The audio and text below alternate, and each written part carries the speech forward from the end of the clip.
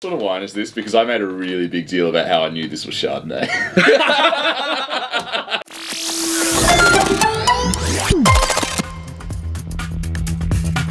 Another week. Wine for the people. How's your Monday?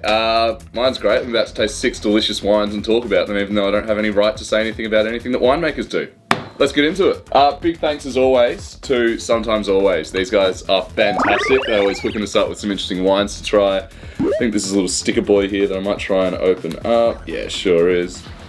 Bang, Sometimes Always. Thanks for everything, guys. Right. Wine number 1. Nice little unfiltered, definitely unfiltered. Pretty cloudy, pretty hazy. Oh, it smells like really good Gamay. It smells like really, really good Gamay.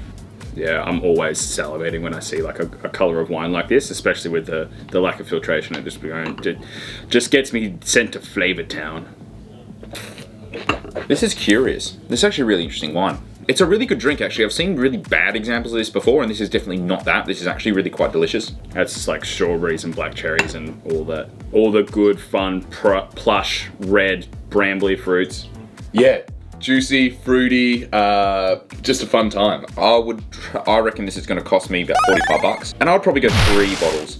I'd like to see how this develops in the cellar. I'd like to see it with a little bit more age on it, but at the moment it's actually looking like pretty good drinking. Alrighty, number 2, Rosé.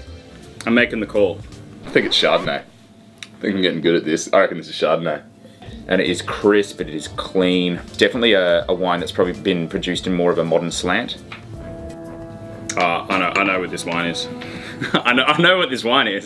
This is Clos Cibonne Rosé. I've had this wine like so much this year. This is the wine. This is literally the wine. I've had this wine so much this year that I've just like become really quite affiliated with the wine itself. I've just got this imprinted in my brain. Yeah, I'm gonna say 50 bucks a bottle because it tastes like there's a lot going on in there. It's not just like a little white wine. It's actually a fair bit going on. I'm gonna say 50 bucks. And I'm buying a dozen. That's not necessarily indicative of the fact that I love the wine so much. It's just that that's how quickly I would consume the wine. Yeah, delicious. Such a great little wine. It's just like all citrus peels and infinity bottles. Wine number 3. Back in the red side of things. It's quite savory. Pulls me towards like Italy, maybe like Etna Rosso or something like that. It smells incredibly savory. Pretty opaque, which, you know, I don't need to tell you what that means.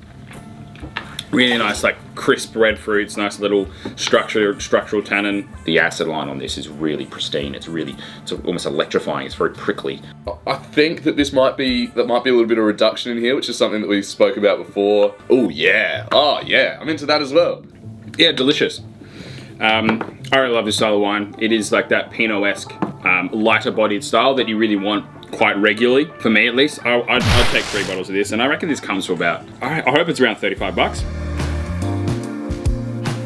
Number 4, and I'm staring at something Lockie here that I think I'm gonna love. Pretty like ruby, but it's got that like brownish tinge. Garnet.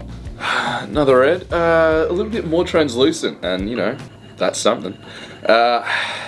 Wow, so structural and savory. It's like it brings out all of the kind of cliche statements of like forest floor and wet leaves and mushrooms. Ooh, that's interesting. Rose petals, you know, crushed violets, like crushed, like dried floral petals.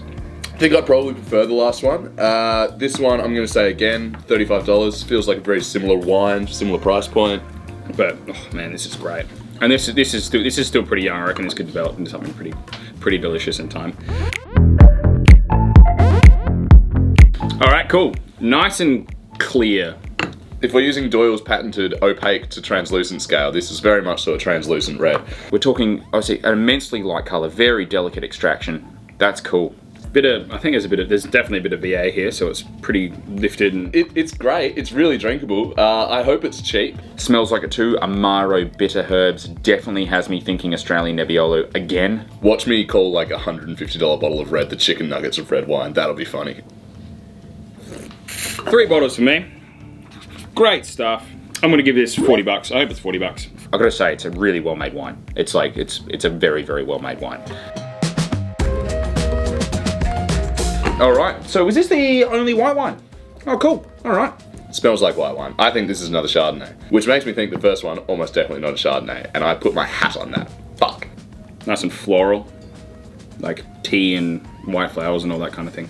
Incredible. It smells awesome. Yeah, really lemony, really citrusy. That's a roller coaster. Oh, that's amazing. Quite a light white. Can imagine drinking that down the beach somewhere. Get it on ice, nice and cold. If that isn't dope chocolatey, I don't know what is. That has so much acid. You could power a house. I'm gonna say 25 bucks, and again, another dozen.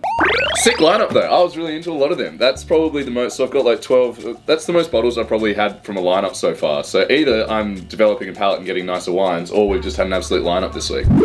Should we delve straight in? Let's jump into Yeah, it. let's Right go. on top, wine number one. Sweet. Bargain. We're all overvaluing. We're very happy. Happy to overvalue wine. What have we got? What have we got? Smallfry. Oh, For Rosé Grenache. Sick. Yeah, of course. It sort of explains why it had that sort of heat to it. Yeah. That sort of lower acidity. Yeah, really cool producer. Obviously, Smallfry, one of the OG natty wine producers of the area, and Farmers as well. generally nice people. Like, really genuinely nice people. Moving on to the next wine, which I think you're going to be all about, because it's just a nice, easy, smashing rosé, Provence rosé.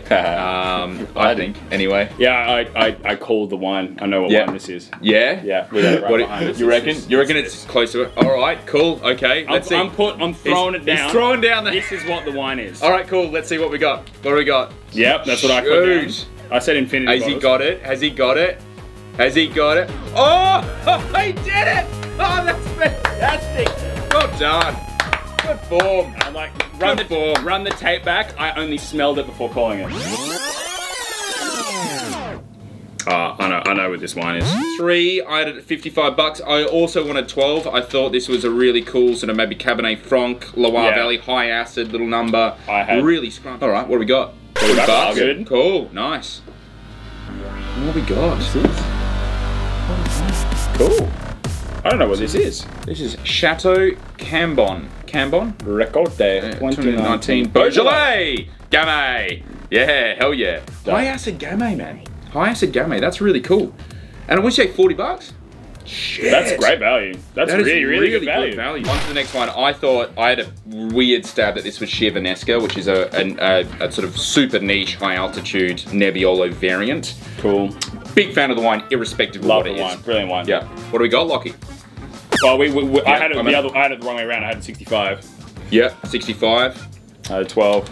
I had 12. No, I I had was 6. big I on had it. 6. Sorry. Big on it. Big on it. Dude, are you serious? Do you reckon he's right? Was that? Is it a Tempranillo? No, it's a DOC.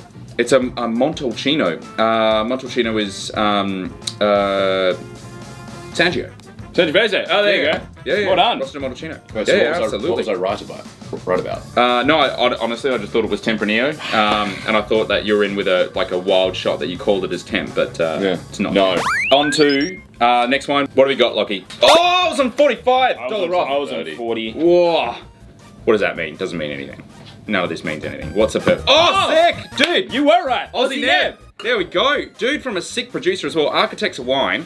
Based up in the hills. And he does some really, really cool... Longview Vineyard. Yeah. Okay, cool. And one of the sort of more renowned vineyards for Nebbiolo in the hills. Really good spread of clones. Obviously, you can tell I'm a neb head. An absolute neb nerd. Cool example. And at what, $46? Really good. One of the better examples. All right, probably the wine of lineup, I think, for all of us Wine that of we the were lineup. completely taken by. Thrown for 6 because I'm not too sure what it is. What the fuck is this? Great. Dude. Right. What do we got? Maybe in Chardonnay. That is awesome. Big round of applause. That to is you, awesome. Pete. That's fucking awesome. Holy shit, Batman. That's fucking brilliant. That is gnarly. That is gnarly. Well, smell that now, dude. Holy fuck, that's opening opening up. up.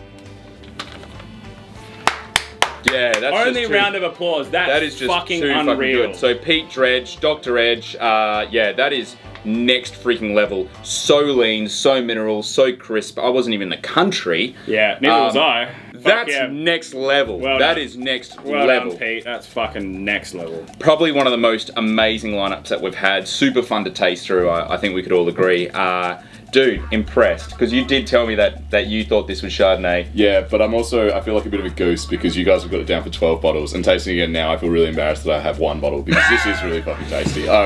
Yeah, messed up. I'll be swallowing this up like crazy. But guys, thank you so much for chiming in. Until next week, we're here.